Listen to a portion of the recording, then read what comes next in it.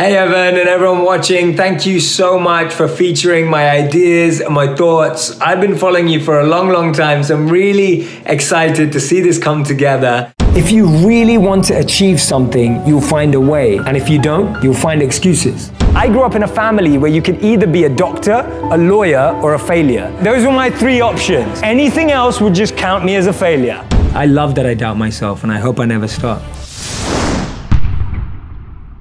Need motivation? Watch a top 10 with Believe Nation. What's up, Believe Nation? It's Evan. I believe in you, and this channel is designed to be a part of your daily success routine. So let's get your motivation to a 10 and get you believing in you. Grab a snack and chew on today's lessons from a man who went from being a rebellious kid growing up to studying and becoming a monk in India and Europe to now using his wisdom to inspire millions of people around the world. He's Jay Shetty, and here's my take on his top 50 rules for success.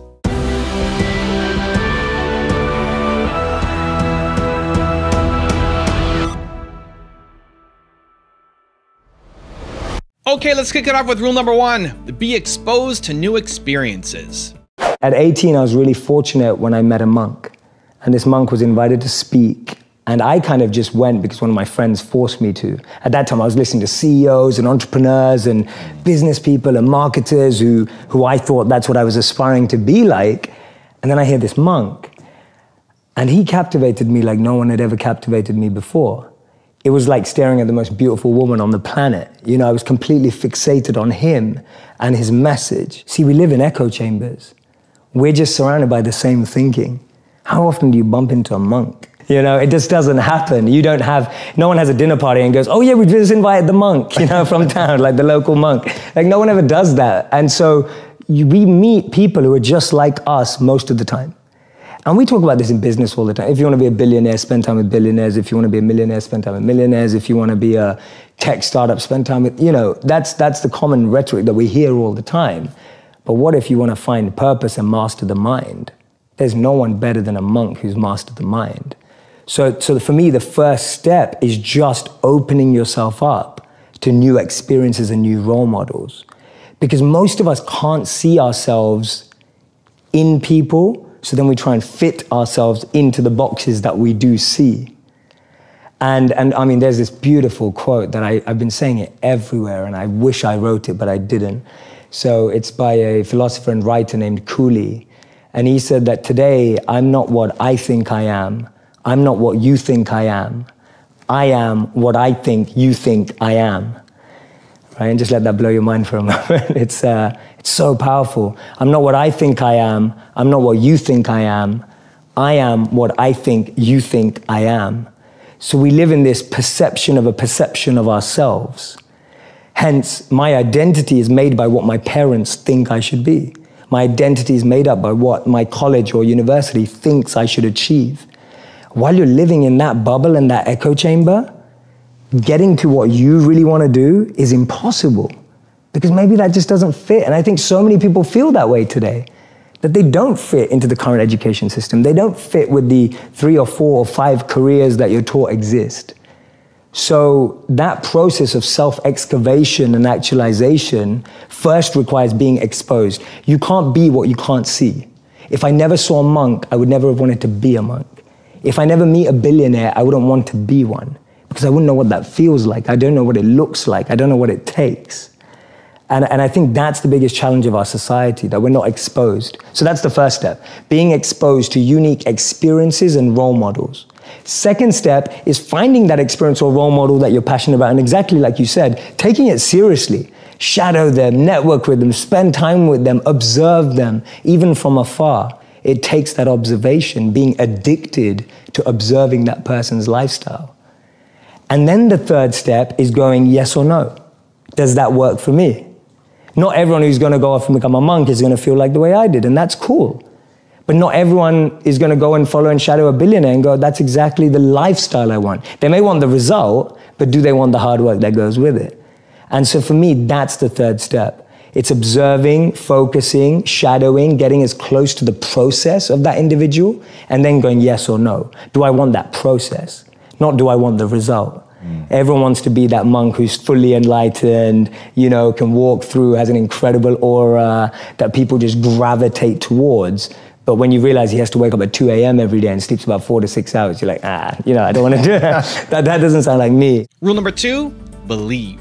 Second thing we usually get wrong is that we don't believe in what we're sharing. I've realized that I've grown much more confident about speaking in front of people and even in front of you right now on video because I talk about stuff that's really meaningful to me, that's really purposeful to me. I only choose to share messages that truly resonate with my heart and my head and my intelligence and things that I've immersed myself in for a number of years. Everything I'm sharing, these stories, these ideas, they aren't just made up to sound good. These are things that I really truly try and live and practice and embody in my own day-to-day life. And therefore, if you don't really believe in what you're speaking about, if you don't really understand it, if you haven't tried to live it, then you're always going to struggle trying to articulate it. And even if you get away with articulating something perfectly that you don't believe in, you'll feel empty inside. And that's why sales roles usually end up making people feel quite empty because they're selling stuff and products that they don't think will change your life. Make sure if you're trying to communicate a message for your brand, if you're trying to sell a product, if you're sharing insights and ideas, they have to be things that genuinely connect with you internally. This feels weird. Are you sure this is legal? Rule number 3, refine your intention. My daily practice is to refine my intention. The biggest weeds that we all get is on our intention. So when I say intention, I mean my current intention is to use everything I've been given, everything that I have in the service of others. So I want to use the following that I have to help people. I want to use the money that I have to help people. I want to use the network that I have to help people. But every day that intention, which is a beautiful little plant that's growing, gets weeds around it. No, do it for the money. I hear that voice, right? Do it for the fame. Just do it for the fame, do it for the followers, do it for this. All these weeds are like going around my real intention every day. Every day. That's a weed. A weed is the intention that you don't want. And the problem is, sometimes you've let it grow so much, the weed looks like the plant, right? The weed looks like your intention, and you start believing it's the same thing. So for me, my daily practice is going back in, reflecting on what is my voice right now in my head, what am I saying to myself, and I'm hearing, make that deal, it makes a lot of money, do this, do that, do this, more followers, fame, all that stuff, and I'm cutting it down. I'm cutting that weed every day. And you've got to do it every day because the more you're surrounded by that energy, the more it's going to keep creeping in like a creeper weed. Rule number 4, know your element, environment, and energy. So for me, my 3 E's are element, environment, and energy. Everyone has an element that they thrive in. If you take someone out of it, their element, they won't be the same. A modern day example would be Michael Jordan. He was incredible at basketball. You took him out of basketball, put him into baseball, no one remembers his career. We're talking about one of the best athletes of all time. Your environment is the environment around you. You can take a fish out of water and give it a beautiful mansion and a Bentley and all the money in the world, but it will die. And that's what we are, like our environment. Everyone needs an environment which they thrive, which we have to craft. Your boss, if you're at work, is never going to ask you, hey, what environment do you succeed in, right? Like, that never happens. So we have to create an environment where we thrive. And then finally, it's energy. Some of us love high energy environments, high pressure. Some of us succeed in low energy environments and low pressure.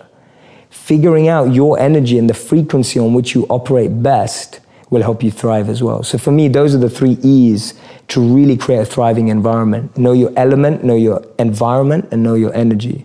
And so at all times, if I see anything going wrong, I'm going, is my element out of alignment? Is my environment out of alignment? Or is my energy out of alignment? And that's a great 3-question test you can do to yourself when you don't think things are going right. And all you have to do is bring that back into alignment. Rule number 5, practice. We usually don't practice enough. I realize that if you really want to be good at something, you have to invest in it with all your life. You have to become addicted and absorbed to improvement and growth. That means being open to feedback. That means being open to what the experts have to say about you. It means not being attached to your ego and how you feel about yourself, but opening up yourself to an expert group of people to give you insights on how you can grow, evolve, and perform at a higher rate. And linked to that is practice practice, practice, practice. It's literally impossible to do something perfectly the first time you do it. The more you do it, the better you get. And we think practice is a cliche that we hear all the time, but actually, it's that truth. It's so simple, you might miss it. Did I miss something here? Rule number 6, make it happen right now. I'd like you to fast forward to 70, 80, 90 years old, right? Fast forward in your mind to that age, 70, 80, 90, 100, 110 if you're really optimistic, whichever one it is. And I'd like you to write down what will be the things that you'll regret that you didn't do. Imagine you're that age, ask yourself the question, what will I regret that I didn't do? Not what you did do, but what you didn't do. Write it down, make a long list right now. Get a pen and paper out and write it down. Don't do it on your phone, don't do it on your laptop. Actually get a pen and paper and write down your answers. What will be the things that you regret that you didn't do? Right? Really think about it. Will it be, learning a new language? Will it be moving home? Will it be telling someone you love them? What will it be? What would it have been? Write it down right now. Now, the incredible thing about this question is that you're using the future to empower the past. Whatever answer you have in that question, whatever your answer is, you can do it right now, today, starting today, because you're not that age yet. And even if you're 64 and you're tuning in 70, 80, 90, you're still there, right? It's still possible. You can start doing that right now. It's empowering the present with the future. There is nothing stopping you from making it happen right now. You don't have to feel that way when you're 70. You don't have to feel that way when you're 80. You never ever have to feel that way if you start doing it right now. And you can do it right now. Even if it feels impossible, you can start working on it right now. You can start trying right now. You can start making plans right now because you're not there yet. And this is where you start. This is where you start making it happen. It's all in the now. Rule number 7, find your passion. So how do I find my passion? My simple model, which is the Dharma model. Dharma means eternal duty in the Vedic tradition. It's very similar to what Ikigai is being spoken about today, which is a Japanese version of reason for being. Why do we live? Where is meaning coming from? And it talks about an intersect of 4 areas. What am I good at? What do I love? What does the world need? And how do I get paid for it? To me, those 4 help you unlock your passion. When you find the intersect across all of those 4, you're making your passion your purpose. You'll unlock your passion, you'll find your purpose. This is path 1. There's 2 paths. Path 1, I find my skill set and I engage it to help other people and become better at it. So I'm becoming better at what I'm good at and I'm using it to help other people because I'm aware of what I'm quite good at and I know what knowledge I have, what skills I have. I have some self-awareness. The other path that people often miss is actually I just start serving people. I just start helping people and I start to notice what I enjoy about that and what I'm good at helping people with. So that's Gandhi's part. Gandhi said that you find yourself when you lose yourself in the service of others. So for me, those are the 2 paths of how do I find my passion and finding the intersect between those 4 areas. Rule number 8, overcome challenges. You have to remind yourself that it's okay to feel the way you feel when you're going through a difficult time. It's okay to feel weak. It's okay to want to cry. It's okay to feel overwhelmed. Just reminding yourself that it's okay. This is my number 1 way of how to find strength in difficult times, is reminding yourself that the way you feel is okay. To honor that feeling, to accept that feeling, to actually be okay with that, what we see or what we perceive to be a weakness, or what we perceive to let us down, or what we perceive is a sign of, instability or insecurity. We've got to remind ourselves that when things are tough, it's okay to feel that way. There's nothing wrong with that. Any difficulty I go to, I look to moments in history where people have endured the same pain, if not more extreme, and analyze, absorb, and connect with how they got through it. I like to see what they were thinking. I like to see what they did. I like to see how they structured themselves. I like to look at how they organized. Like to look at who they were speaking to. I like to look at what was going through their mind at that time, because you've got to remember that any challenge we're facing today, we've faced it before as humanity, right? Beyond ethnicities, beyond color, race, creed, beyond backgrounds, beyond all walks of life. As human beings, we've been through challenges before and we've got through them. And therefore, reconnecting with how that's been done before is a beautiful way of learning how to overcome current challenges. So you can either look at your past, but real wisdom lies in looking at the past of people who made a difference. You look at people like Martin Luther King, you look at people like Gandhi, you look at people who made world-changing differences. Not single-handedly, but influenced from a single perspective, from a single point of view, and really connecting with the powerful moments in history. I've said this quote many times, I've read it many times, and this quote actually is unbelievable. And the quote says that they thought they buried us, they didn't know we were seeds, right? It's a Mexican proverb. They thought they buried us, they didn't know we were seeds. And I was thinking, when you tell yourself that story, you start thinking much more differently. Right? A seed is buried too. It's incredible that the seed goes through the same process as anything else. It's put deep underground, right? All of this mud is put on top of it. It gets rained on, it gets snowed on, all these kind of things, but it knows that it's a seed. So it knows that it can grow, so that anything's possible.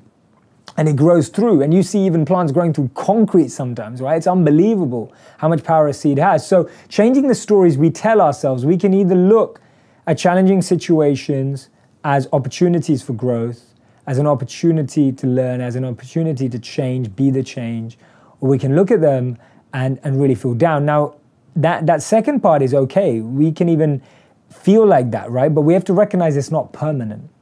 We've got to accept that none of our feelings are permanent. They don't need to be permanent. It's a choice. So if you need to vent, vent. I was saying to someone yesterday, if you need to vent, vent. If you need to rant, rant. If you need to complain, complain. If you need to share how you feel, do that. But recognize that those feelings are not permanent, and it will be amazing when we realize we are seeds, right? That is the most powerful way of finding strength. Rule number 9, redefine failure. In the middle of 2009, he was the software engineer that no one wanted to hire. He had 12 years of experience at Yahoo, but he was rejected by Facebook and then rejected by Twitter. He'd been to a great university, he had a great CV, but he decided to team up with one of his alumni members at Yahoo and started to create an app and focus on the startup space. In 5 years' time, he sold that app for $19 billion to Facebook. Believe it or not, that was Brian Acton, the co-founder of WhatsApp. When he was rejected from Facebook, he said it was a great opportunity to connect with some fantastic people. I look forward to life's next adventure. When he was rejected by Twitter, he responded by saying, worked out, it was quite a long commute. It's so interesting to see that someone rejected from two of the top internet companies actually responded with humor and actually responded with positivity. This lady was diagnosed with clinical depression. Her marriage had failed and she was jobless with a dependent child. She was on a 4-hour delayed train journey from Manchester to London when she came up with this idea, and she started to write this book about this wizard. And as she started writing, she then finished her manuscript, took it to 12 publishers and was rejected by all 12. Believe it or not, that's J.K. Rowling. This man watched his first company crumble. He was a Harvard University dropout, and his first company's demo didn't even work. He went on to build Microsoft. His name's Bill Gates. Therefore, failure is just a sign that we need to widen our scope. We need to be ready and build ourselves up for the next level. Actually, what we end up achieving is far greater than what we'd envisioned for ourselves. And this divine plan, this orchestration can't be happening without this intervention that occurs, because if we had it our way, we'd just settle, we'd just accept what we thought was our goal, what we thought we were chasing. But actually, I've noticed that when you don't get that, later down the line, you look back and you reflect and realize that what you've gained is so much greater. Failures are only failures when we don't learn from them, because when we learn from them, they become lessons, and we actually extrapolate all of these teachings and actually get more insight into how we can improve the way we work and how we can actually drive with a different energy. The challenge we have is that we only talk about people's failures when they succeed, and that's why they become this taboo, or we feel like their failures never happened. We need to share these stories earlier. We need to bring out these stories and experiences on the journey so that people who are on the journey can actually follow in those footsteps. And that's why Steve Jobs said you can't connect the dots moving forward. You only can when you're looking backwards. Rule number 10, decide to be a pilot. In life, you're either a passenger or a pilot. You've got that choice. This is one of the biggest choices you'll ever make. Are you defining what direction you're moving in, or are you letting other people make the biggest decisions of where you're going? See, at first, it's more comfortable being the passenger. You sit back, relax, have people serve you. It feels easier. It feels more natural. But then as time goes by, you look outside the window and you realize you've ended up somewhere that you didn't want to be. Then you start blaming people around you, blaming people who made those decisions for you, blaming people who should take responsibility for where you've ended up. Sometimes you feel lost, confused, and wonder how you ever got there. And in that moment, at that time, you've got this important choice to make. You can either switch seats, grab hold of the steering wheel, and start guiding your life, or remain a passenger. You can't be both. Which one are you? Rule number 11, have a plan. How many of you have a crazy dream or a crazy goal? I want you to write out in the comment section, what is your crazy dream? The dream that keeps you up at night is the real dream you should be chasing. But to chase that dream, to find that dream, to make that dream a reality, you need a strategy, right? A dream without a plan is just a wish. Tony Robbins said that, right? A dream without a plan is just a wish, right? Without a strategy, without a guiding philosophy, without guiding principles, without actually creating a clear plan. I used to have this economics teacher, and I want you to think back to school as well. Maybe you had one. I remember this economics teacher. He walked in to the classroom, and the first thing that he wrote on the board, he didn't even tell us his name. We didn't even know who he was. And he turned up, he went inside the classroom, and he wrote on the board, he said, failing to prepare is preparing to fail. And all of us just burst out laughing. This guy hadn't even told us his name yet. But on the board, he wrote, failing to prepare is preparing to fail. And now when I look back at that, and as I grew up and hopefully became a bit more mature than I was in high school, I remember thinking about that statement. I'm thinking, how true is that? That when you're not prepared for something, you miss out on unbelievable opportunities. Now, I'm not saying good things don't happen spontaneously. Sometimes things happen by chance, randomly, etc., with a reason. But when you're prepared, you can capitalize on things in a huge, huge way. Rule number 12, live in your element. Play to your own element. Don't try and perform someone else's expertly. So in modern terminology, or how would I say that is, don't waste your time, Steve Jobs, don't waste your time trying to live someone else's life. You know, don't be trapped by dogma. Focus in on your own strengths, your own element, what you have to offer. Don't get lost in trying to become like someone else or pretend to be someone else. There's a beautiful, one of my favorite quotes by Einstein and then Steve Jobs again. Einstein said, if you judge a fish by its ability to climb a tree, it will spend its whole life believing that it's stupid. And too many of us are fish trying to climb a tree. Too many of us are monkeys being taught how to swim. Too many of us are lions being taught to live like cats. We're not getting to live in our element. So my second piece of advice is live in that element that you've naturally been given. Don't try adopt another. You know, we've all got a special genius inside of us. It was Steve Wozniak and Steve Jobs, this conversation. Steve Wozniak, for those who don't know, is the tech guy behind Apple. He practically invented the technology and the software and everything. So Steve Wozniak looked at Steve Jobs and he says, this is in Walter Isaacson's biography of Steve Jobs. Steve Wozniak looks at Steve Jobs and he says, what do you even do? He said, you're not a coder, you're not a designer, you're not a marketer, and you're not an engineer. What do you even do? Imagine challenging Steve Jobs. And Steve Jobs replies, he says, musicians play their instruments, I play the orchestra. That is the most deep understanding of one's role in life and not getting lost in other people's identities and perceptions of you. Steve Jobs knew that he wasn't a marketer, he wasn't an engineer, he wasn't a coder. So he hired all of those.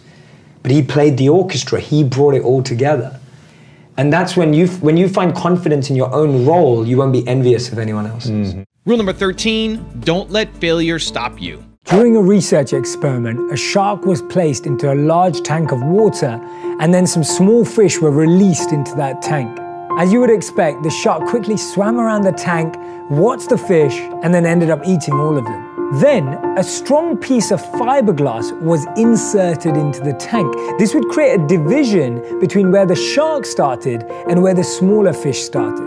Again, the shark quickly attacked, but this time the shark went in straight into the fiberglass divider and bounced off. It tried this several times, again and again and again, until it became tired and weakened. Meanwhile, the fish on the other side of the divider carried on swimming peacefully. After about an hour, the shark finally gave up. This experiment was repeated several dozen times over the next few weeks, where the shark became less aggressive every single time. It got to the point that the shark stopped trying to attack and eat the fish at all. The fiberglass was then removed out of the tank, and to their amazement, the shark still did not attack. The shark had been trained through habit that a fiberglass divider was there and that it would bounce off, and therefore didn't even consider it. At the same time, the small fish freely swam wherever they wanted. The moral of the story: many of us are experiencing setbacks and failures in everyday life.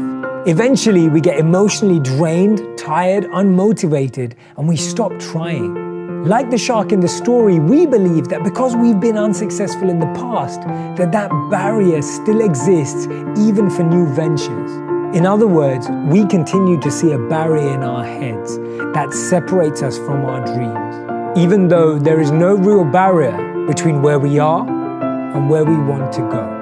And remember this: the teacher has failed more times than the student has even tried. Rule number 14, believe in your mission. Fred Smith was an undergraduate at Yale University in 1965. As part of his coursework, he wrote an economics paper exploring the transportation of goods in the United States. It's how things get delivered to you and me. He found that shippers were transporting large packages and items either via truck or through passenger airplanes. He thought he had a more efficient method. He wrote a last-minute paper, as you do, about how a company transporting small items via a plane would be a much better business model. Because he was rushed, he never really got around to explaining in the paper how that company would run, and he ended up getting a C. The funny thing is, he still didn't give up, and in 1971, he actually launched the company he was speaking about. But within 3 years of founding the company, Federal Express, as it was called, was actually on the verge of bankruptcy. They were losing over $1 million a month.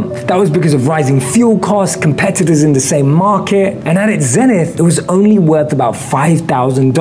Smith even made a final pitch to General Dynamics, hoping for more funding, and it was rejected. Most people at this point probably would have just shut down. Rejection, the grade C, losing $1 million a month. But Fred Smith had different ideas. Smith actually ended up flying to Las Vegas that weekend with all of what the company had, the $5,000. The Monday morning after, the company had $32,000 thanks to his blackjack skills. That money made it possible to cover fuel costs for just a few days more. Soon after the company was able to raise significant funds, he went around to multiple places to find sponsors, investors, people that believed in what he was trying to achieve as a service. The amazing thing is that he was creating a company that we all know today. It's called FedEx. It now operates in over 220 countries and has an annual revenue of over $45 billion. The interesting lesson that we can learn here is that there were countless occasions in Fred Smith's life where he could have said, that's it, it's not working for me. He could have stopped when he got that C for the paper. He could have stopped when he was losing $1 million a month. He could have even stopped when he finally only had enough to just last a few more days. But he believed in his vision. He had belief, he had conviction about his idea and the process and the service that he was creating. And that's the lesson here. If you really want to achieve something, you'll find a way. And if you don't, you'll find excuses.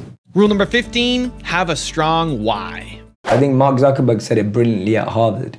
He was saying that finding your purpose isn't enough. You have to help other people find theirs. And I know you're passionate about this. Whatever that definition is, but it has to lead everyone. So whether I meet a celebrity, an entrepreneur, or whether I meet someone who's starting out, I'm always asking them the question, how can you use what you have to make a difference in the life of other people? Yeah. Because if you start there, everything else will work out. But if you're starting from the point of what am I gonna get, then you're always gonna feel disconnected. And I see that. I see people who live like that and feel pain in their lives every day. I see that. It's not like some conceptual philosophy. We see it. I see people who are only in it for themselves and they feel disconnected, dissatisfied every single day. And then you see the other extreme where people are just trying to give too much, more than they even have themselves, and they also feel disconnected. Right. And again, and they have nothing at all. And they have nothing at all, right? So we know, again, attachment and aversion, two sides of the same coin. Mm-hmm. So we want to be in that dynamic balance of growth, but always to give. Yeah. So I always think, how can I go 3 steps deeper so that I can move 3 steps forward so I can give 3 times as much? Right? That's always my mentality. How do I go deeper to go more forward to give more? Yeah. And if I can get those 3 in action for that reason, see, it's all about the reasoning. You can do anything you like, but it's why are you doing it? Yeah, we know of course. that, right? Yeah. So. Rule number 16, train like underdogs. Now, it's incredible that we root for underdogs. It's incredible that we want underdogs to win. Why? Because we're used to wanting our team to win. We're used to wanting the best to win. We're used to wanting to associate ourselves with people who are successful, right? We never go, oh yeah, I know someone who plays for that really bad team. Like, we don't say that, right? We say things like, oh, I know someone who plays for that really good team. I know someone who was MVP. I know someone who's the son or the daughter of the MVP. We try and associate or link ourselves to success. And when we do that, it in turn makes us feel more successful. It's one of the reasons why when your team wins, you say, we won. Right? You say, we won. But when someone asks you, oh, how did your team do? And if they lost that day, you say, they lost. You rarely say, we lost. It's incredible how psychologically we distance ourselves from failure and we closen or liken ourselves to success. But the exception to that rule is the underdog. We all get excited by underdogs. We all get motivated by underdogs. We feel completely enamored by the story of the underdog. Prashant, underdogs are just simple-minded. They don't have expectations and don't have anything to prove to anybody. And Prashant, you've just hit the nail on the head. That's the principle I'm trying to get across. Actually, we should play like champions and train like underdogs. Why? Because the underdog works in a way not worrying about what anybody else thinks or believes. That gives you an edge. It gives you a phenomenal advantage when you're not actually worried about what will people say, when you're not concerned by, am I going to fail? Am I going to look worse? Is what I'm doing not going to succeed? As an underdog, you don't let those things cloud your mind. You can focus in on the task at hand. See, when we become successful, even as underdogs, if we've risen to success, the biggest enemy of that success, the biggest Achilles heel, the biggest thing that can trip us up is not reconnecting to that feeling of an underdog. So no matter how much success you've achieved, no matter where you are, always remind yourself the mindset of an underdog is the mindset that nurtures talent, that nurtures success, that harnesses your true potential. Rule number 17, go through hurdles. This man began singing and playing the guitar at age 4. His parents didn't want him to watch too much television. He was banned from playing video games, but he had a lot of books about art. He didn't enjoy school and was even bullied at age 15. A year later, he decided to quit school and follow his dreams of making it in the music industry. Now, things didn't go as planned. He ended up homeless, sleeping often on trains just to get by. This lasted for around 3 years where he had nowhere to live. He spent multiple nights and days performing to small groups, often without even eating. To his surprise, some of his tracks went viral on iTunes, even reaching the #2 spot on the iTunes chart. By the end of the year, his album had sold 801,000 copies, making it the 8th best-selling album of the year. His latest song was one of the most listened to worldwide. His name? Ed Sheeran. Today, he's mentored by Elton John. Paul McCartney says that he's a fan. He's even written songs for Taylor Swift, One Direction, and many, many more. Ed's story teaches us that there's no such thing as an overnight success. He was so shocked and surprised when his album went viral online, but when you look at the struggle before that, you see the pain he had to go through. Often we only view people's success as what we see in their highlight reel, and we forget what they actually had to go through to get to that stage. And that's why the next time you see someone that you think is successful, don't focus on what they're doing now. Focus on what they did to get there. Rule number 18, grow your brand. What are people not understanding about video? Okay. What are they not understanding about how powerful it is for their business, their brand, and ultimately their message to impact people? It's always that same question. What's the ROI on social media? Right? What's the ROI? Now, the funny thing is, your business, work, and service, my business, work, and service literally lives off of social media. So there's obviously an ROI. But the problem is we live in a world where we want everything to be measurable. And there's a beautiful Einstein quote that says, not everything that counts can be counted, and not everything that you can count counts, right? And we live in this world where everything needs to be measured. Like, oh, that video has 1 million views, how many sales did you get through that? But it's like, life doesn't work like that. There's a load of adverts and billboards on the street that the biggest brands pay for that don't convert into direct sales. Do you think that Coca-Cola looks at the billboard out there and goes, how many people saw that advert today and how many people bought a Coca-Cola because of that advert? They don't have that number. It doesn't exist. And they're one of the biggest brands in the world, but they still do it. So social media, video is just a new billboard. And the biggest brands know that the more you see it, like, I mean, this is funny, I saw this today. I saw a big billboard outside of my hotel that has all the Jenners and the Kardashians wearing their Calvins. Have you seen it? Yeah. Right, I saw it straight away this morning. Then I saw it on Instagram, and then I saw it everywhere. So already, I've seen it in 3 places. Now, I don't need women's Calvin underwear. But the point is that I've seen it in 1 million places. So anyone who's not using video hasn't understood that more people are gonna see video than anything else. And not just that, video is so much better than a billboard. You can say so much more. Right. So for me, it's just a lack of seeing opportunity. There's a great, I think this is a old tale, it's not true, but it's told that when Nike first went to India, they went there, and it's not Nike, it's any sneaker brand, it's a nice story. And when they first went to India, they saw everyone was barefoot. So the first reporter came back and said, oh, there's no market there because no one wears trainers. And then the second reporter went there and he said, oh, no one wears shoes. And then he came back and says, we've got a huge market out there, right? And it's the way you see it. Someone saw no one wearing shoes as no market, but another person saw everyone not wearing shoes as a market. Right. And that's what video is.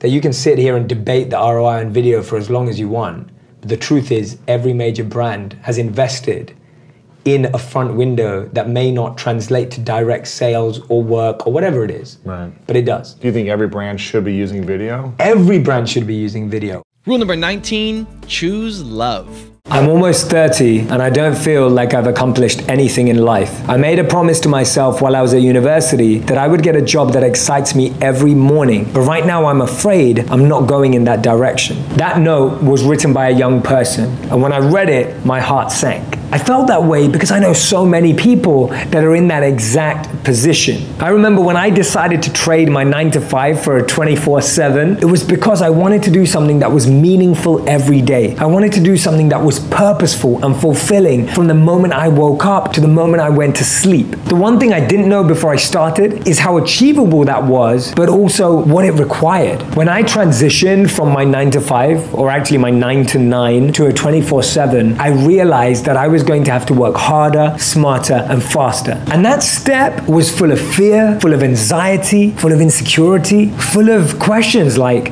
what will happen if it doesn't work? What will people say? Should I just have stayed where I was? I went through all of those emotions all at the same time, and then something came to me. I wrote down the various options that I had in life at the time, and I wrote a word above them that I believe summarized the experience or the result of what I thought that would give me. Some of them said ego, because I thought those career paths would give me a boost to my ego. Some said security, because there were certain roles or jobs I could take that would provide a certain level of financial security. And then one path said the word love, because I knew if I did that I would love every moment, even if it was truly challenging and sometimes really difficult to deal with. And that's why I'm here today making this video, speaking to all of you, because I chose the path that had the word love above it. Try that exercise, try that activity out to try and differentiate the motive, the intention behind what you're choosing and selecting in life. Now, just because you choose the word love doesn't mean that everything's going to be smooth sailing and that you're going to be successful. It's going to have its own ups and downs. And that's why wherever you go with your heart, take your head with you.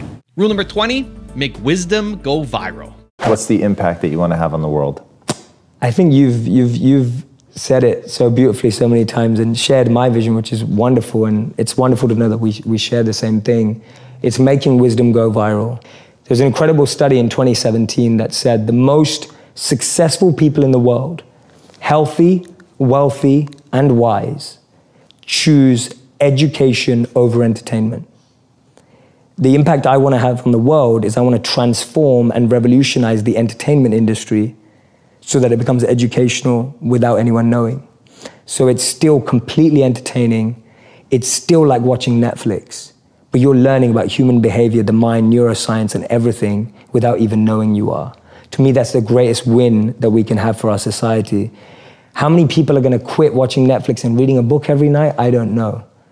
But if we can make that book come to life on Netflix, that's going to change the world, because that's what people are going to consume. So for so long, media has been used to numb people, to switch people off. If we can use it to excite, elevate, enlighten people, not by like the cheesy way of like, oh, let's follow someone through their journey of enlightenment. It's not like that kind of stuff. I mean, like really entertaining programming where you can learn by being entertained at the same time. If I can do that by changing the most powerful industry in the world, then I will feel that I've had somewhat of an impact.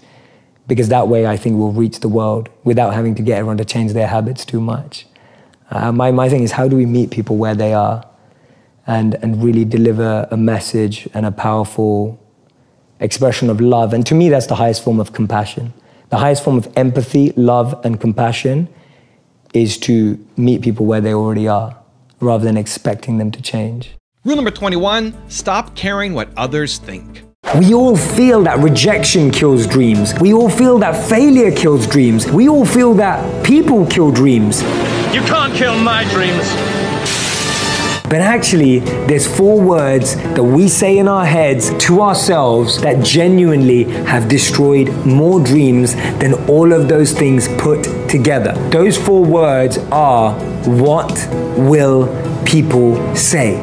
What will people say? How many times have you stopped yourself from doing something because you're scared of how people will react? How many times, out of the fear of someone else's opinion or criticism, have you stopped yourself from doing what you believe in? How many times has someone's perception or perspective stopped you from living your potential? No matter what you choose to do, there will always be people who find fault with it. There will always be people who criticize, complain, who try to bring you down and tell you that what you're doing isn't right.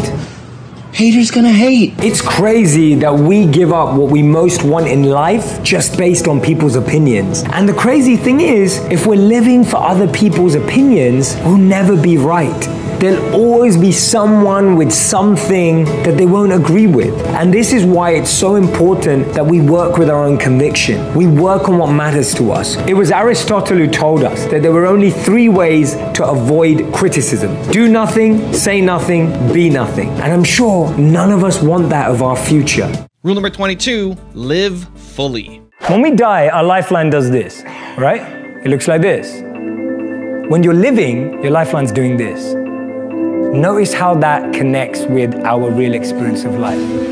Real life is ups and downs.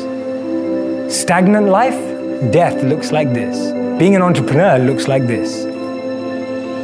One's living, one's dead. You choose. When I saw that and I started to visualize that, I realized that every time I failed, every time things went wrong, every time I chose to risk to live my passion and things didn't work out, and they don't work out, even now they don't work out. And when I analyze the lives of entrepreneurs and look at how things haven't worked out, I just remind myself, that's living, that's not. Rule number 23, make your life about service. If you're a musician, serve. If you're a coder, serve. If you're an orchestra leader, serve. If you're a entrepreneur, serve. Like, make your life about service and helping other people, not just to feel good, but make that the reason why you do what you do. Don't make that what happens because you have money.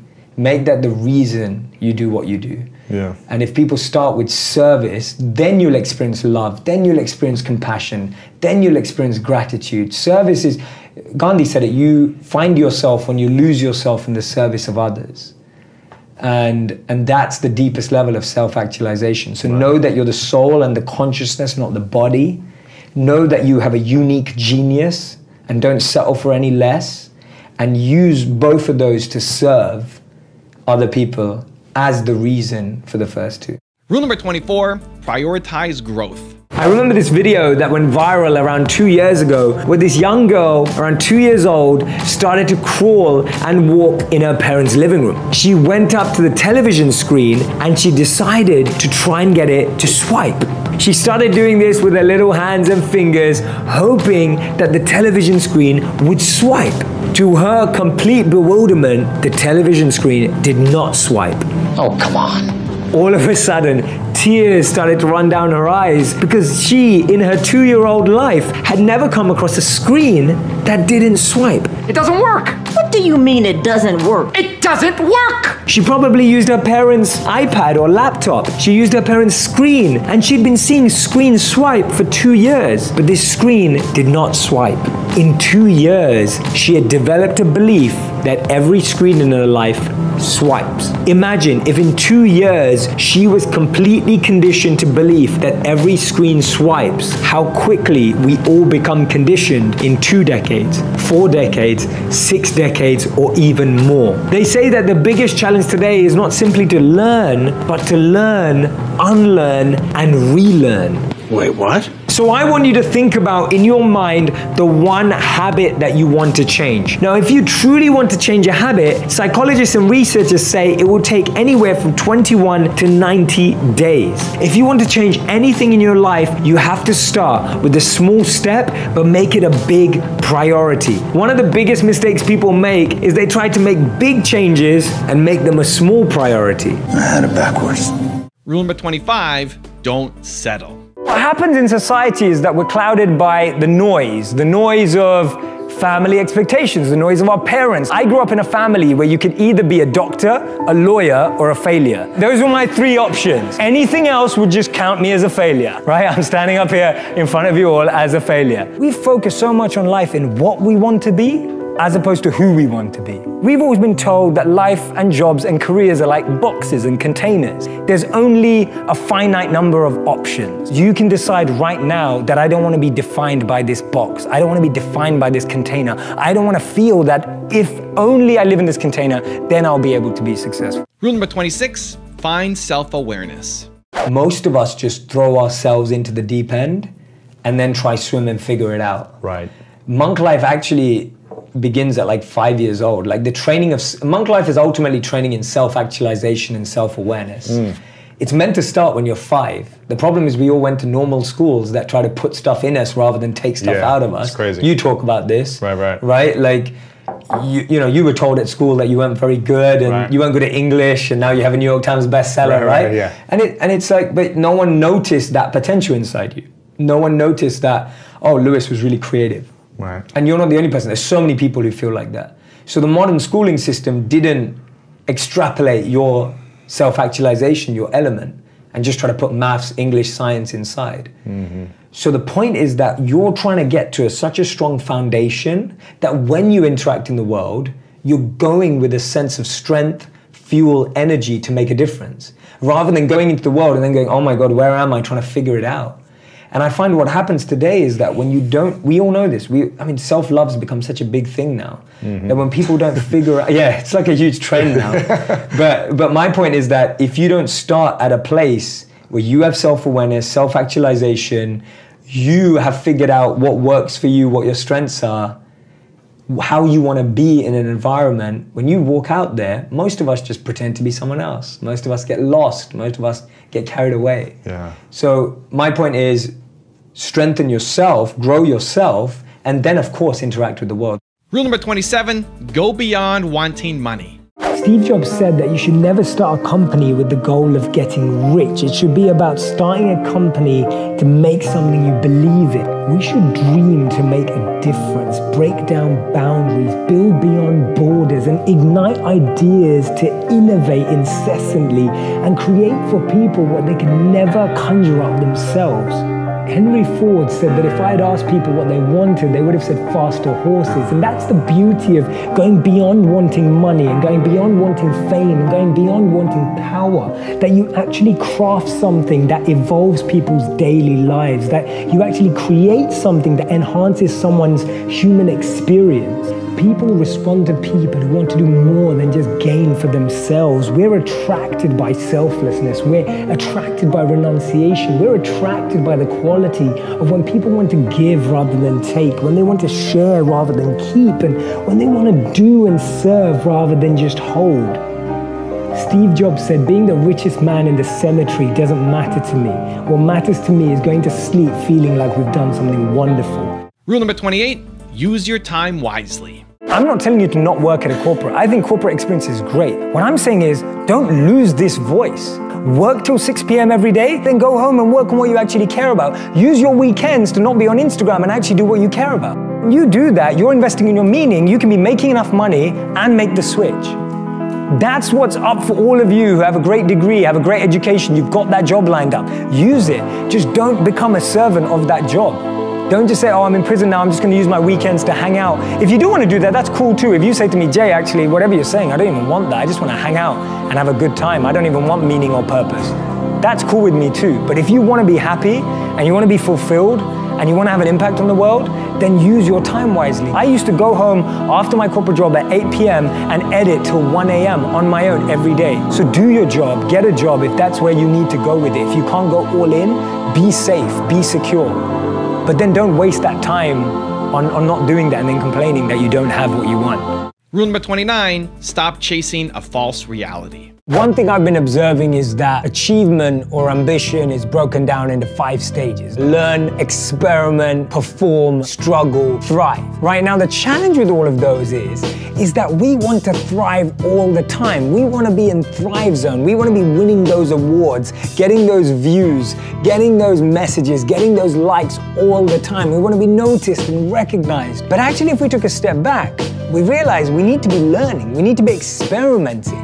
And so what happens is that we get confused by where we are, and so our expectation of what we want is totally blurred, and we start chasing a false reality. And that's why we find that we get disappointed and confused when we know we should actually be performing. We actually need to do, we need to act, rather than chasing that thriving feeling all the time. So next time you think things aren't working out, next time you feel you're not on the right track, step back and ask yourself, should I be learning? Should I be experimenting? Should I be thriving? Should I be performing, or should I be struggling? And that one comes around a lot more than you can imagine.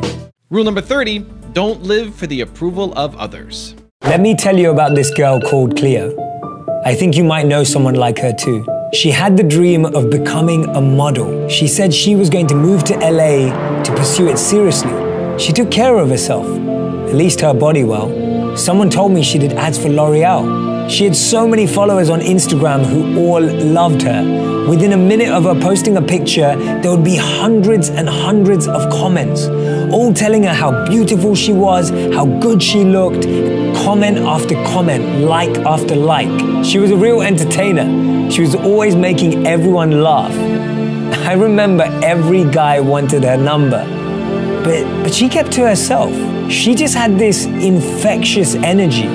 She got along with everyone. She was always the life of the party. She was never seen in the same outfit twice. Boxes and boxes of Amazon Prime. On Instagram, she was the perfect girl with the perfect life, the perfect world with the perfect guys. But nothing's perfect, right? It seemed like she was always having the best time with her friends, always traveling, new experiences, and so many great stories to share. Until people started to notice. I think she lived like 2 lives. No one really knew her inside. She had everyone to text, but no one to talk to. Everyone to follow, but no one to walk with. When the phone was up, her world was a stage. When it was down, her reality came. She had an invite to every event, but still felt lonely. She had all the friends in the world, but still felt no one really knows me. She was going through pain, but never showed that side. It was something she hid from the world. Or maybe we just never asked. She had masked her sadness with what looked like the ideal life. She was always flying high in the air, but felt low inside. Her inbox was always full, but she felt empty within. She was happy on the outside, but struggling with depression and anxiety. She had an addiction that everyone called a lifestyle, but she was struggling with mental health, but people were just occupied by her physical appearance. See, people think depression is sadness. People think depression is crying. People think depression is being quiet. Depression is when we smile, but we want to cry. It's when we talk, but we want to be quiet. It's when we pretend like we're happy, but we're not. Depression is not always obvious. She drank to drown her pain, but the pain learned how to swim. She was sick of crying, tired of trying, smiling, but inside she was dying. It's amazing how we can think we know someone and still not know them at all. I don't think we understand how stressful it is to explain what's going on in your head when you don't even understand yourself. We use filters to lighten our photos whilst we carry the heavy weight of stress. Remember, it's okay to have highlight reels, but make sure someone knows how you really feel. It's okay to use FaceTime, but make sure you spend quality time face to face. It's okay to have followers, but make sure you have true friends. Don't live for the approval of others. Document the moments you're most in love with yourself, not just the moments you think people will love the most. When someone doesn't post for a few days, we ask if they're okay. When someone posts every day, we assume they are. Tell people you love them. Be a trustworthy friend. Tell them that they matter. Tell them that they've survived a lot and they're ready to thrive now. People who care will ask how you're doing. People who love you will wait till you tell the truth. And that's why Robin Williams said, "I used to think that the worst thing in life was to end up alone. It's not. The worst thing in life is to end up with people who make you feel alone." Rule number 31, never regret a day in your life. We can't control time. We can't control the future, but we can choose how we feel today. We can choose what we do today. We can choose who we meet today and where we go. Stop waiting for Friday. Stop waiting for summer. Stop waiting for that ideal job. Stop waiting for someone to spot your talent. It's not about waiting, but about making the most of each moment right now. Ask yourself, if this was the last day of your life, is this how you would like to spend it mentally? Up here. You might not be able to change what you do, but you can change how you feel about it. If you have to spend the day at work, ask yourself, how can I make it more meaningful? If you're at home with your family, ask yourself, how can I make it more fulfilling? If you're around people you don't like, move. We're not trees. And if you're in a toxic environment, learn to protect yourself. And no matter how little you have or how tough things are, see where you can be grateful. That book that's been on your mind, write it. That video that you've been scripting, shoot it. That business that you want to launch, start it. That skill you've been wanting to gain, learn it. Don't wait for the perfect moment. Take the moment and make it perfect. Never regret a day in your life. Good days give you happiness. Bad days give you experience. The worst days give you lessons. And the best days give you memories. Rule number 32, visualize. Whether it's David Beckham taking one of his famous free kicks, or whether it's Lewis Hamilton winning the Formula One, or whether it was Steve Jobs about to give one of his famous keynotes, the most underrated skill was this: visualization. The recreation of images, sounds, and environments before it has happened is one of the most powerful skills in the world. A very powerful meditation and mindfulness practice, visualization has been used for centuries to help prepare the mind, the body, and the consciousness for upcoming challenges, situations, and circumstances. Some of the world's greatest athletes use visualization as a way to prepare for big games, the big day, musicians for their new concerts and tours, and CEOs for their very important meetings. Rule number 33, solve problems. I noticed in your videos that you ask a lot of questions, and I would imagine that's something that you intend to do. Yeah, I believe that the answers come from within and we're not asking the right questions. I feel we're always looking for the right answers, not the right questions. And the biggest companies that we respect today, the biggest organizations, all came from trying to answer a question. It all came from trying to solve a problem or a question that we were able to identify. So my work comes from a very simple study that I read that said the most successful people in the world choose education over entertainment. And the most unsuccessful people in the world choose entertainment over education with their spare time. So my mission has been, how do we spread wisdom at the pace people want entertainment? And to me, entertainment allows you to populate the thought with your own brain. Like when you watch a character or a superhero, you can watch it from your own lens. The movie may have morals, it may have values, it may be talking about good and evil, but the movie's not deciding for you. The movie allows you a space to create and imagine and grow. So for me, that's what I want my content to do, is give people a space to populate themselves, see themselves in the characters that I'm presenting, see their own situation, and be able to come to their own conclusions. Rule number 34, take responsibility. Just around 2 years ago, I had this idea. I wanted to share wisdom at a pace we wanted entertainment. I wanted to share wisdom in a way that it could connect, resonate, and deeply evolve the lives of people all over the world. For 10 years before that, I'd been working with individuals, groups, coaching at universities, companies, and all of these opportunities, but I really wanted to serve and connect with everyone across the world. I wanted to make wisdom accessible to anyone who had one of these. I have one of those. So I was excited, I had the energy, the enthusiasm, and I was pitching my idea to every single company that was online. Now remember, this is before I ever made a single video, before any of you knew who I was. Who's this guy? I applied to not 10, not 20, but 30 online media companies, hoping that one of them would like my series idea. I waited a day, I waited 2 days, I waited a week.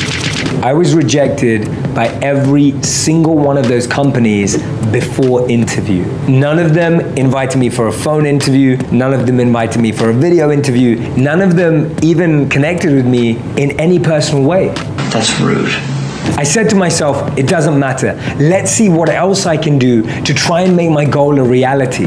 What else you got? So I tried to network with people who may be able to give me a chance. I got one answer and one answer only. They said, you're getting older now. Most of the people who want to break into this industry are around 21 years old. Just don't worry about it. Other people said to me, look, you need to go get a media and journalism degree or a master's, and then we'll take you seriously. Literally, I was getting rejected from every single person I spoke to. But inside of me, I had this desire, I had this calling, I had this mission, I had this vision that I wanted to share everything that I had learned with people out there. I genuinely tried every single possible method I could to break into the media industry, to the point that the only thing that was left that I could try was to start a social media channel. And of course, you know the rest. The most incredible thing is that it reminds me of a really powerful thought from Thomas Edison. He once said, when you believe you've exhausted all options, remember this, you haven't. That thought stayed in my mind the whole time. What I learned from all of this rejection, from all of this failure, from all of these clear no's, was one really important thing. And today, I want to give that as a gift to you. Me?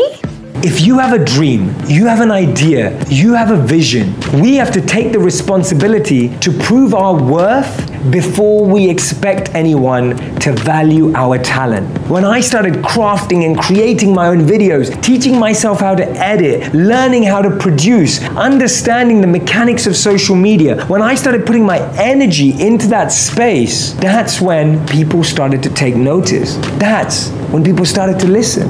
That's when things started to happen. This is nice. It's when I decided to take the responsibility for sharing what I was passionate about with the world and not waiting for someone external to validate me or give me permission or allow me to do that. That's what made the difference. If you're feeling you've been going through a lot of rejections, ask yourself this. Is your deeper passion and calling making you want to move further? Number 2, have you truly knocked on every single door? And number 3, are you working hard on investing in your expertise and passion so that you really have something impactful to offer? Rule number 35, find balance. There's a beautiful verse in the Bhagavad Gita that says that detachment doesn't mean that you own nothing. Okay. Detachment means that nothing owns you. Okay. And to me, that's that balance. Okay. That's that balance. It's that, you know that. Like if you're going over the millions and billions, but then that starts owning you. Right. We've seen that destroy people. Right. You've seen that destruct people. So it's like the dominant energy. Exactly. But how do you think, because it's easy to fool yourself and be like, no, I'm not dominated by money, but like, was there a litmus test? Is there a test you had in the back of your mind that you could know that you are truly detached? Well, I think there's, we have both. Like one of my favorite quotes, which kind of complicates the whole situation, is from Charles Cooley, where he said that today I'm not what I think I am. I'm not what you think I am. I am what I think you think I am. Right. Right? And we're lost in that perception of ourselves. Yeah. So if all my billionaire mates are telling me, no, man, you're all right. Like, you've got money, you're good, but you've got to have that reflection. But that's not going to come if you're just surrounded in that echo chamber. Yeah. And you talk about this loads, having mentors. Right. My thing is that when I come up with an idea, I want to know what the Dalai Lama thinks as much as what the Mark Zuckerberg thinks. Because for me, that polarity is what allows me to not get lost in the echo chamber. Rule number 36, serve. One of the most beautiful things I learned was that serving other people was without a doubt the most meaningful experience of humanity. And there's this great study by Michael Norton from the Cambridge University where he talks about how money can buy happiness if you spend it on other people. And he's done this incredible study in all regions all across the world where he talks about how actually if people are given $5, $20, or even $100, when you spend it on yourself, your happiness doesn't go up or doesn't go down. But when you spend it on other people, your happiness has the opportunity to grow by at least 10 to 20%. So fulfillment grows when we use our money, time, energy in the service of others. And when I was working at internships, I felt like I was serving myself. And I wasn't getting an opportunity to impact someone else's life. We've all been in that, and I'm sure you have, been in that position where you've just made a difference in a young person's life, or you've made a difference in someone who doesn't have much, and you see the joy on their face. And that's what I was getting to experience as a monk on a daily basis. Rule number 37, press pause and reflect. Albert Einstein famously remarked in a conversation with Werner Heisenberg, he said, in the West, we've built a beautiful ship, and in it has all the comforts. But actually the one thing that it doesn't have is a compass, and that's why it doesn't know where it's going. This paradox of our times was propounded by the Dalai Lama when he said we have wider freeways but narrower viewpoints. We have taller buildings but shorter tempers. Will Smith said that we spend money we haven't earned on things we don't need to impress people we don't like. And it's phenomenal how the same technology that brings us close to those who are far away takes us far away from the people that are actually close. 30 billion WhatsApp messages are sent per day, but 48% of people say that they feel lonelier in general. The paradox of our times is that we have more degrees but less sense, more knowledge but less judgment, more experts but less solutions. It was Martin Luther King who said that the irony of our times is that we have guided missiles but misguided men. Have you ever found it perplexing that we've been all the way to the moon and back, but we struggle to start a conversation across the road or across the train? And it's amazing that Bill Gates was known as the top earner in 2015 with a wealth of 79.2 billion, but 1 in 4 CEOs claim to be struggling from depression. Do we actually thrive off this paradox? Is it that this paradox actually makes the media interesting? It's what makes journalism interesting. It's what makes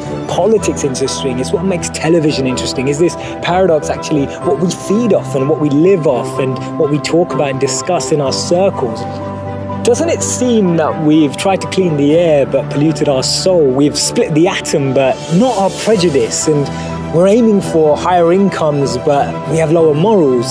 So I'm hearing you ask, how do we bring a change? How do we dissect this paradox that exists in our lives? And it starts by us, each of us, pressing pause, pressing reset, and then pressing play again, taking a moment to become more conscious, taking a moment to become more aware, taking a moment to really reflect on the consequence, the implications of a misplaced word, of an unnecessary argument that we all know we didn't need to have, or to speak to someone just slightly differently, in a different tone, in a different voice, in a different empathy, with a different perspective, just to really connect with people on a different level. This thinking out loud started from Albert Einstein, and I'll track back to him when he actually said that the problems we have today can't be solved with the same thinking we used when we once created them. So actually, we need to research alternative teachings. We need to dig into those ancient books of wisdom. We need to go back to understanding if there's anything written in those creased pages of time that can actually reveal more knowledge and more wisdom of how we can transform our experience of light today. Otherwise, this paradox means that every step forward we take, we're taking 3 backwards every time. Rule number 38, start your day with gratitude. Finding some space, whether it's 10 minutes a day, 5 minutes a day, just to start with gratitude. I think that's the beginning of this journey. So what do you mean by that? Is it writing down on a journal, I'm thankful that I'm healthy today. I'm thankful that I live in California. The more specific your gratitude is, the deeper it is. So the more like it's like, oh, I'm thankful that I breathe, which is just everyone breathes. Yeah. The more specific we get about our particular situation. Yeah. Like I'm just happy that I was able to walk into work today and have meaningful relationships with the people I work with. Yeah. Or I'm just happy today that I'm standing with Ty. Right? That's a real specific gratitude, not that, oh, I'm in LA and it's sunny. Right. Which a million people are experiencing. Yeah. So something very specific. Very specific. Rule number 39, focus on true wealth. I believe that wealth is beautiful and brilliant. It can do incredible things in the world when used to make a difference. When we use any wealth that we have to make an impact, to use it to make an influence, to help, serve, and support the lives of others. But today, I want to talk to you about a different type of rich list. There's more than one. One of my favorite teachings about wealth has been this. You can tell how rich you are by counting the amount of things you have that money cannot buy. There's a beautiful quote by Jim Carrey where he says, I believe that everyone should become rich, famous, and achieve everything they want just to realize that it's not the point. That would be nice. Real wealth, inner wealth, fulfillment, satisfaction, meaning, and purpose is a rich list that every single one of us can have and be on. I want you to take a moment to make a list of the things you have that money cannot buy. Maybe it's a beautiful family. Maybe it's an incredible partner. Maybe it's a passion and a drive that you recently found and discovered for yourself. Maybe it's a recent experience that you had that wasn't really about where you were, but more about who you were with and what you were thinking about. The reason why I'm focusing on this rich list is because this list is something we often forget. It's not on the front page of a magazine. It's not inside the newspapers. It's not on the list online. But this list is one that you can look at every single day to remind yourself how fortunate, how grateful, and how incredible your life truly is. Rule number 40, travel. Once a year, go someplace that you've never been before. Travel empowers the learner inside of us, increases our curiosity and our humility. The Journal of Personality and Social Psychology found that kids who study abroad were more humble than those who didn't travel.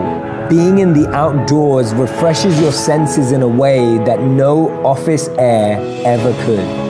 The latest evidence. In a new study published in the journal Environmental Psychology, researchers found that people who simply looked at a photo of nature for only 40 seconds had improved focus and performance on their next task. And this is my favorite thought. At first, travel leaves you speechless, and then it turns you into a storyteller. Rule number 41, build the mini dream first. How do you know your dream is your dream? How do you go after something that you don't know if it's actually meant for you or not? Great question. I think the number one thing to do is to build the mini dream first. So before trying to go off on this huge journey of building this humongous dream, build the mini version of it and see what it feels like. So if you want to be someone who travels across the world and performs, travel to one city and perform. If you want to be someone who's in movies, go and film a short movie, right? Like go and build the mini version of that dream, because that mini dream is going to teach you so much. Like I'll give you an example. I know so many people who say to me, I want to be an actor. And I'll be like, okay, great. Well, let's make a short movie. And when they make a short movie and they realize they're up at 5 a.m. every day, and that they're in the studio or on a set till 10 p.m., and they realize the set is not very glamorous, that they realize they have to say the same line 30 times before the director says that line is okay, they realize they don't want to be actors anymore. Because what we've fallen in love with is what the dream looks like and not what the dream is. So my biggest advice to anyone, including myself, has always been build the mini dream, and the mini dream will teach you everything you need to know about whether you're ready for the big dream. It's the same as sports. If you want to be a sports player, wake up at 4 a.m. every day, go to the gym for 2 hours a day. Like, do the actual schedule, do the actual process of the person who's already doing it. So I always say, look at what people were doing when they were at your age, not on the stage they're at now. And do that and see whether you love that. That's how you figure it out, just on a very small level. Rule number 42, follow your intention. I've talked to people who've succeeded, and they all seem to have this idea of intention. This idea of, I'm going to think about, where I'm going with my life, have a plan. Some people call it goal setting. Sure. And I just wonder if you had that in mind, that this was sort of a step towards something else. My genuine response to that is I wanted to be a monk for the rest of my life because I thought that would be my best point of service. So my intention was to serve and to give knowledge and to give wisdom and to give insight by studying and going through the growth myself. But it was to do it as a monk. Like, did I ever think I would be on videos and social media or even sitting with you here today? No. Did I ever imagine and envision a path for me to be moving to LA or living in the US? No. Like, those weren't. And I speak about that often. It's interesting. I talk about how I never really had a vision board. I never had that goal. I just had a deep intention that I wanted to learn and share that knowledge. I didn't know what that looked like. I didn't know how it would work. And I didn't have a step-by-step process. I just knew that deeply was where I wanted to start from. Rule number 43, reinvent yourself. It's incredible the amount of individuals, institutions, businesses that have absolutely been destroyed overnight because people at the top believed that the way they've done it for decades is the way that they should build the future. Do it again.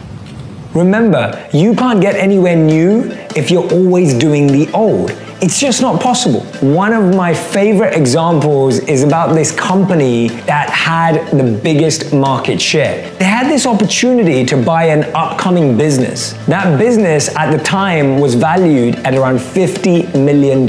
This large company could have bought this small company for $50 million. They said no. They turned it down. They didn't believe that streaming and online movies were the future. That big company was Blockbuster, and their little company was Netflix. It's incredible now where we live in a world where Netflix is valued at tens of billions of dollars and Blockbuster doesn't even exist anymore. It's incredible how many individuals, institutions, and businesses have had to completely shift, transform, transition, and reinvent, redefine, and recreate themselves to remain relevant. And this is a great message for all of us. We don't have to change who we are, but we have to redefine, reinvent, and recreate our focus, our skills, our priorities, our abilities. We always have to recognize how what we have is relevant for the modern world and all the new challenges that come with it. If we choose to innovate and disrupt ourselves, we can never be disrupted. If we choose to challenge and experiment and test and try new things, then there's no one else who can do that for us. Rule number 44, smile. Scientists have known for some time that changing your body through actions like smiling, sitting up straight, and relaxing can change your mental and emotional responses. When we change our body to sit up straight, to smile, to connect with others, to engage with presence, we automatically change the responses in our mind. We allow ourselves to feel better, to think better, and to live better. It's incredible to know that simple changes in our body language, in the way that we're sitting, can impact our emotional mood states. So much more insightful research has been done into this space, but if you can just take a simple step today to change your posture, to add a smile, and to relax a little, you'll see how much your mind will be at ease. Rule number 45, doubt yourself. You seem to be someone with great confidence and wisdom at your young age. And I wonder, are there moments when you doubt yourself, when you think, well, this isn't right, or am I doing the right thing, or am I creating the right message today? Hugely. And I think that that's a practice that I hope I never lose. Because I think that's the practice that makes you want to learn more. It makes you want to refine your message. And it also stops you from putting out content for pressure. So I think we live in a world, especially on social media, where there's such a pressure to put out content at volume and to keep up with everyone else's videos and numbers going up and views. And for me, that checking system that you just spoke about, that's what helps me step back and go, do I really believe this? Or did it just sound good for a moment? And so I hope I always keep that doubt. I find it as a valuable tool. And I'm always going around in that process. I had that recently where I got offered book deals from everywhere I could have ever dreamed of after my first video went viral. And I've resisted signing with anyone because my personal goal is to write a book that I actually believe in and not write it just because it's going to sell well. And so a lot of people are like, you're taking too long, but I'm just like, but it's a book. Like, people are going to pay money and spend their time to read this book. The content has to have substance. And I have to really feel like I've crafted something of value. So I love that. I love that I doubt myself, and I hope I never stop. Rule number 46, increase your attraction. We spend over 47% of our time when we're browsing the internet or on our mobile phones procrastinating. And we check our phones around 86 times per day. Put your hand up if you check it more than that. So it's no surprise that we all face distraction. We all experience distraction. We're all plagued by distraction. But often we think that the opposite of distraction is focus. We think that we need to become more focused. We think that if we're focused, we'll feel less distracted. We feel that if we're able to draw our energy in a certain direction and force ourselves to absorb in an activity, then we won't be as distracted. But this is just not true. The opposite of distraction is actually not focus. The opposite of distraction is, wait for it, attraction. Let me explain what I mean. When we're attracted to something, we're completely fixated, we're completely absorbed, we're almost addicted and obsessed to that visual, that song. What we really need to do is increase our attraction. When we're attracted to something, we're naturally focused. We're naturally able to be present. We're naturally able to bring our attention and our energy to that task, that project, that person. When we're distracted and don't have that attraction, we're naturally all over the place. We end up feeling lost, confused, and end up procrastinating.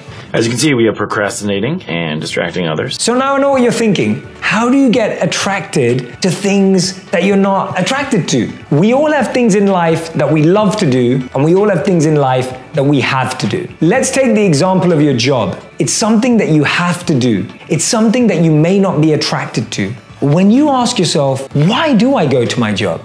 Maybe the answer is, it pays my bills. Maybe the answer is, it allows me to take care of my family. Maybe you studied for years and feel that your job at least engages you for that. Whichever one your answer is, that starts providing some value to why you do that activity. When you know that, you recognize that you're attracted to be there because it serves a particular purpose. You start becoming attracted because whenever your mind says to you, I'm bored, I'm distracted, I'm unfocused, you say, no, I'm here because it puts food on the table. I'm here because it pays my bills and takes care of my family. I'm here because I studied and worked hard for this. You're able to increase your attraction to even the things you're totally unfocused on. Now, if you found yourself distracted or unfocused for too long, that definitely can mean that you need to find more meaningful, fulfilling work. But no matter what you do, no matter how much you chase your passion and live your purpose, there will still be things you have to do on a daily basis that you don't find interesting.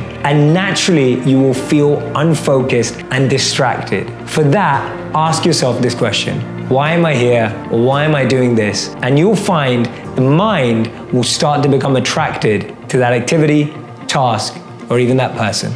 Rule number 47, serve. This 2-year-old girl was watching a cartoon in her parents' living room. At one point, one of the cartoon characters started to cry. You could actually see the tears coming out of their eyes. This young girl grabbed a tissue from the living room, walked up to the television, and started to wipe the screen, trying to wipe the tear of this cartoon character.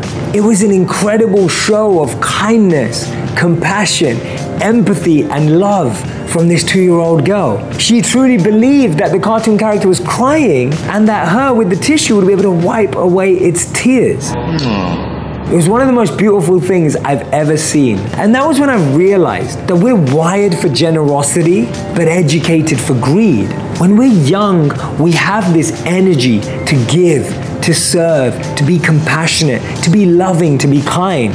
But as we go through life, when we're faced with people being extremely challenging, when we're faced with manipulation, when we're faced with people we don't trust, that also makes us close up. I gotta pick a cabinet to hide in. What can you do today that could make a difference in someone else's life? What could you say to someone today that would absolutely change their week or their year? What is the one thing you can do that can truly change the experience of even just one person on the planet? I have to think about it. My favorite quote from Muhammad Ali is that service to others is the rent we pay for our room here on earth. Rule number 48, be a storyteller. Are you a motivational speaker? Is that what you do? I like to call myself a storyteller because I feel what I'm trying to do is tell the stories that we all live. And I was just sharing with you earlier that I genuinely believe that the answers that people are looking for are inside of them. And I'm just helping people excavate and become archaeologists and kind of dig in and find that through them. So I don't call myself a motivational speaker because people may watch my videos and it may not be motivational. It may be reflective. It may be introspective. It may be insightful. It may be emotional. It may even take people to a place they don't want to go. So I love sharing my stories as a storyteller. Simply what I do is make wisdom go viral. I have this fascination with wisdom, insight, deep thought, and I believe that that wisdom belongs to each and every person on the planet. Yeah. And so my desire is to scale that through entertainment, through storytelling, through video, in a way that wisdom becomes accessible, relevant, and completely involved and engaged in people's daily lives. Rule number 49, recognize that you're an instrument. And there's a beautiful story of Benjamin Franklin that he had his 13 precepts before he died. He had 13 qualities that he wanted to attain in life before he passed away. They included things like integrity, simplicity, honesty, virtue, etc. And at the end of his life, he was asked, which one did you not attain? And he said the 13th one. And they said, what was that? And he said, humility.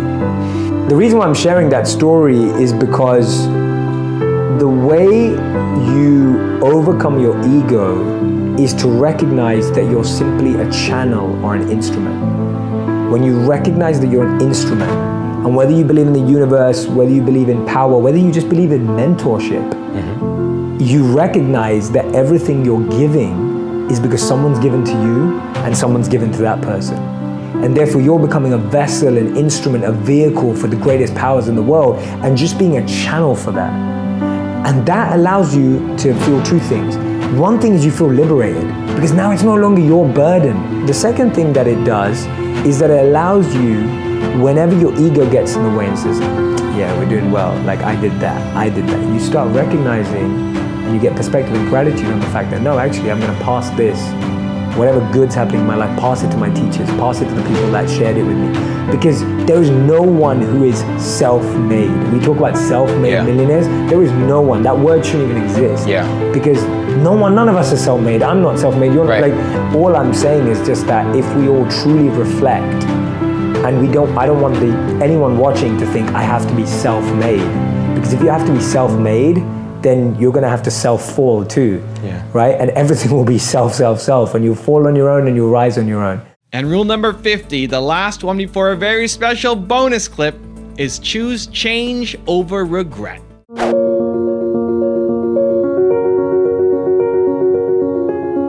Healing is so not about getting over stuff, and it's so much about getting through stuff. And I think we have this mental block in thinking I need to get over this rather than get through it. And when you try and get over something, you don't necessarily process the pain. You don't necessarily give yourself the time and the energy and the care to express how you felt and allow yourself an outlet to really let go. Yeah, and that's coming from the point of realizing that regret is painful, change is painful, but change is less painful than regret. And so when you realize that actually the only two options I have now are regret or change, and they both hurt, but change hurts less. And when we recognize that, then we choose to change, we choose to move forward, we choose to let go of that regret, because we realize that regret's not serving us. Now I've got a really special bonus clip from Jay on how to have a head, a heart, and a hand that I think you're really gonna enjoy. But before that, it's time for the 3-point landing questions. Time to move from just watching another video to taking action in your life or business. And if you're feeling bold, leave your answers in the comments below. Here we go. Question number 1, where do you need to choose change over regret in your life? Number 2, how can you serve others better? And number 3, what does your mini dream look like? So an ideal life for me is a life, and this applies to a company, an organization, an institution for me, is an ideal life is when we all have a head, a heart, and a hand, all three elements together, working in alignment. Without one or the other, we start to lose something. If you only have a head and a heart, you'll find that life is stable. And define each of those. Yeah, sure. So a head is the clarity of vision. What you want. What you want. Knowing what you want, the way you picture life, and being able to navigate and make the decisions to get there. That's a good head. A good heart is being able to understand what your intuition and heart wants, being able to connect and tap into that understanding deeper and beyond the vision you may have painted for yourself. So I often say to people that you'll get to where you want in life, just not in the way you imagined. And that's because the path that's paved up and down is far different to the path we pave. So you can have a great head and a great vision and a great mission and know where you want to go, but if your heart's not able to have that resilience and be able to adapt and have compassion and care and all of that, then you're not going to be able to make the toughest decisions without your heart. But to be able to realize that we need to care and be sustainable and long-lasting requires a heart. And a hand is that service, wanting to pass that on, that which you have, wanting to give it forward, pay it forward. The idea of serving with what you have. I often say to people, your passion is for you, your purpose is for others. Your passion makes you happy, but when you use your passion to make a difference in someone else's life, that's a service, that's a purpose, and that's the hand. So those are my 3 elements of an ideal life. If you want some more Jay Shetty motivation, check out the video right there next to me. I think you'll enjoy it. Continue to believe, and I'll see you there. No matter what you choose to do, there will always be people who find fault with it. Everyone should become rich, famous, and achieve everything they want.